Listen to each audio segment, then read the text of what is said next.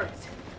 What the hell were you trying to do in there? You do not push a patient like that. I hoped that I could... What, that you could badger her into remembering? That is not how this works. She was distressed enough already, and you are only making it worse. Dr. Shepard, you can stop yelling at my resident in the hallway. Your resident? Yes, today she's my resident. I can yell at any resident I want to, especially if she has been tormenting my patient. It looks completely unprofessional. You really want to argue about this? I do, actually, because you have been totally unreasonable at every level. And you are completely out of line. Listen!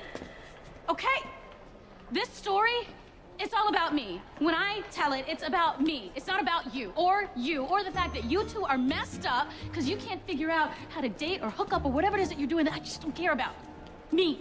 I am the protagonist. You don't interest me. This story is about love, and I will find it that he is out there, and that even if I crash a plane, he is out there.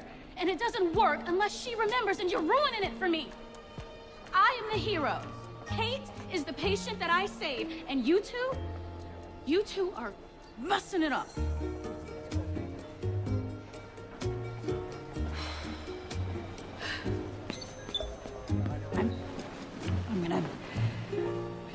I should